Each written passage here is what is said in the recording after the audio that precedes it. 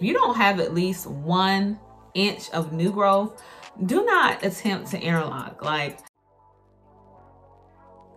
Hello everybody, this is Tania, Locs and Life. Thank you so much and God bless you for clicking on today's video.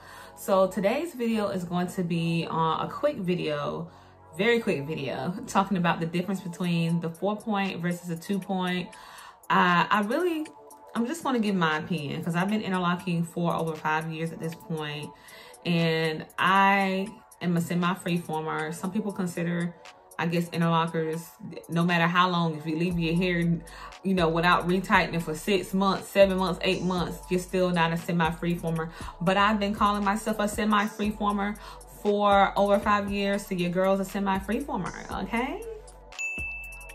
But yeah, at any rate, today we're going to be talking about some differences and just my opinion on these two techniques. If you are interested in other lock content, please check out the description box below. I talk about some of everything when it comes to lock maintenance, moisturization, having thin locks, having 4C locks, you know, just a lot of different stuff. So check it out in the description box below. When it comes down to the aesthetic of a lock that's been tightened using the 2-point rotation versus the 4-point rotation, I really don't think that there's a major difference. Like, there's not a difference, because when I was interlocking my locks using the 4-point rotation, because that's the rotation I used, I did notice that when you're using the 4-point rotation, it is slightly, just a slightly tad tighter, because this is my theory, because you're tightening the roots from 4 different points. It's like cinching in the new growth from 4 different points. So it's pulling in the hair from more directions, so it's going to be more compact, versus the 2-point rotation where you're just tightening the roots from 2 different points. So like, that's just my theory. But when it comes down to like the actual look of the lock shaft over time, like I haven't seen a difference in my lock shaft. I've probably been interlocking with the 2-point rotation for, I would say, 6 months at this point. I would say you really can't see a difference. I'd probably say from this point up, I've been interlocking with the 2-point rotation, and then this is the 4-point. All of this is like until about right here, because this is when I started my locks. So this part is 2-point rotation.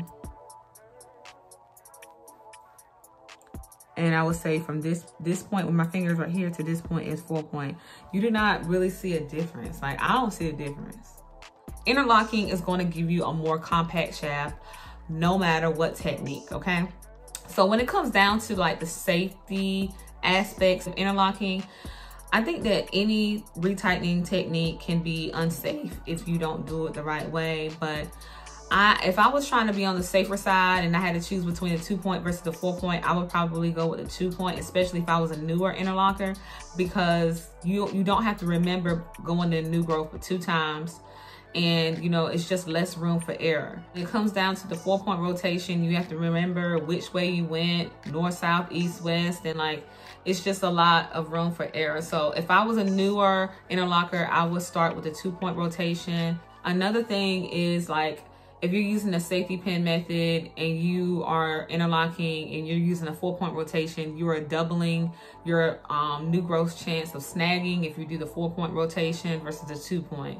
So that's just my opinion. When it comes down to interlocking in general, I didn't mention this in my last video, but if you don't have at least 1 inch of new growth, do not attempt to interlock. Like, don't attempt to interlock. Like, you are really setting yourself up for thinning over time. If you're trying to interlock every 2 weeks, don't interlock every 2 weeks, please. No, you are really setting yourself up. Like, don't forget to like, comment, and subscribe, and I will see y'all in the next video.